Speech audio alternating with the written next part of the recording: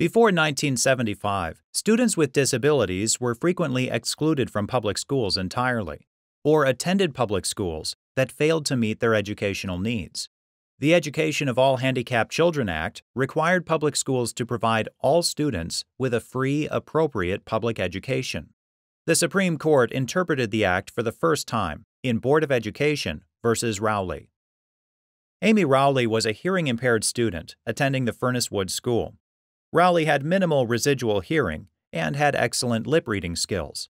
In kindergarten, the school provided Rowley with a hearing aid and installed a teletype machine in the principal's office to allow effective communication with Rowley's parents, who were deaf.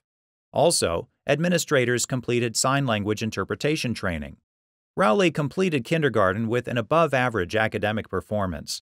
The school developed an individualized education plan, or IEP, for Rowley's first grade year. The IEP provided that Rowley would be placed in a general education classroom and continue using the hearing aid. Rowley would also receive speech therapy and special instruction from a tutor for deaf students. Rowley's parents objected, insisting the school provide Rowley with a sign language interpreter.